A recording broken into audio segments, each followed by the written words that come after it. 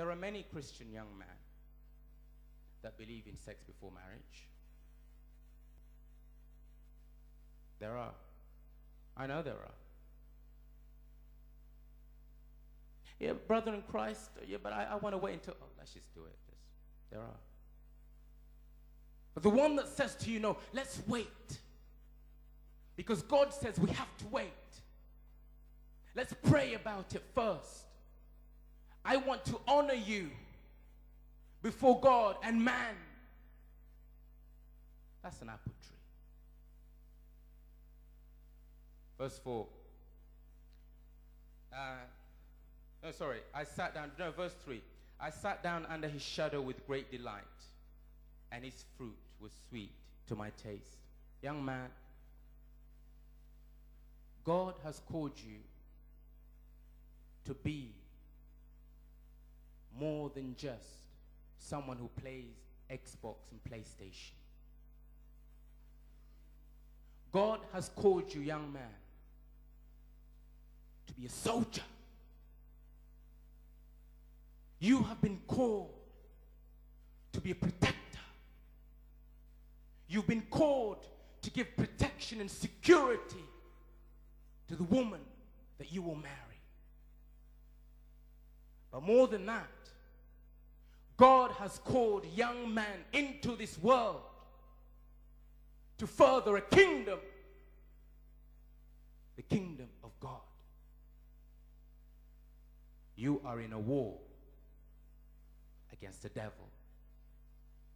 And God has called you to further his kingdom. And as well as furthering his kingdom, if you then decide to take one of God's creation, one of God's daughters under your responsibility, you have to make sure that you provide them the protection that they need. You must not be too quick to go to bed with a woman if you don't know the consequences of that act. You've been called into this world to be more than just an MC. Young black man, you've been called into this world to be much more than just a footballer. There's a war. And you've been called to fight in that war. So she says that he gives her a shadow. That image of the shadow means protection. A young man has no right taking on a woman under his responsibility unless he has shown that he can take responsibility of his own life. You have no right. You have no right to touch her. You have no right to say anything to her that would imply that you somehow can give her that protection if you know that you cannot. You have absolutely no right. And if you do, God will hold you accountable on the day of judgment. That you take on one of his creations only to mess her up. You've been called to protect her. You've been called to provide.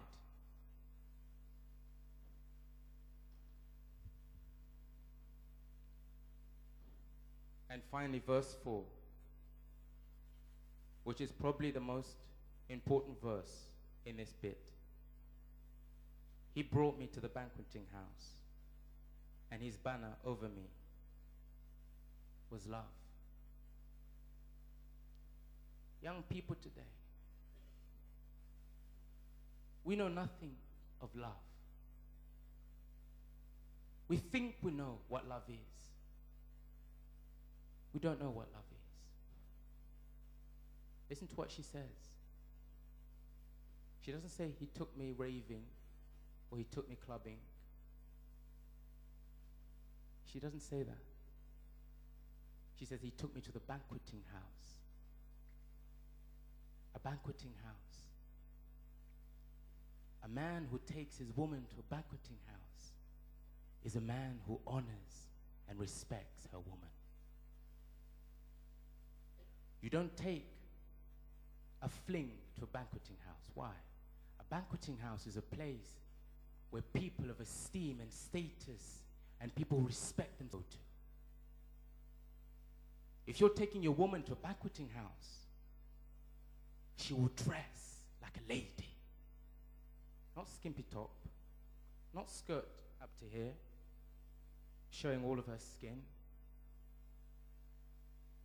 When you take her to the banqueting house, she will listen to music where you have to look at her to dance. You're not going to be dancing behind her, trying to get excited. No, you're going to look her face to face. You're going to look her in the eyes. No, you've taken her to a place where when you enter in, people are going to say, well, she must be quite important that he decided to bring her in this place. He took me to the banqueting house. Now listen to this next bit. And his banner over me was love. And I was thinking, what does that mean? His banner over me was love. Let me tell you what it said to me. There's this young man with this young woman, and they've entered into this banqueting house where all these couples are there. And throughout the whole night that they're in there, the way that he treats her in private when they're together is the way that he treats her in that public place, in that banqueting house. The same attention that he accords her when they're in private is the same attention that he is giving to her in this public place. The way that he acts around her, the respect and the honor that he has conferred or given unto his woman in public is the same that he conferred and given unto this woman in private. So much so that the people around look at these two together and they can only come to one conclusion. These two truly are in love. These two truly are in love. It is almost as if the way that he acts around her, there is an invisible banner over the two of them. And it's a declaration of how much he loves her.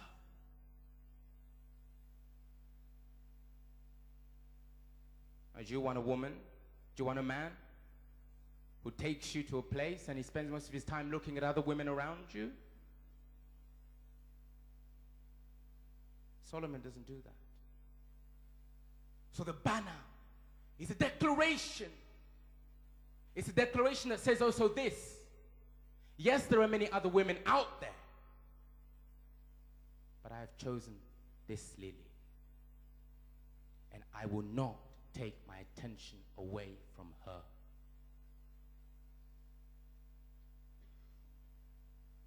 Now, that is the ideal picture. And the other thing is that, notice that the word love doesn't come into the picture until right at the end of this wonderful description of those two together. And this is what God is saying to you, young people, today. Before the sex, before the foreplay, before any of this other sexual intimacy stuff, the foundation of a true relationship,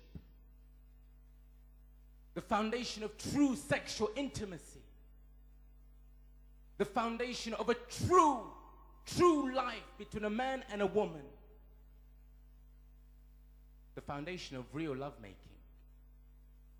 is love.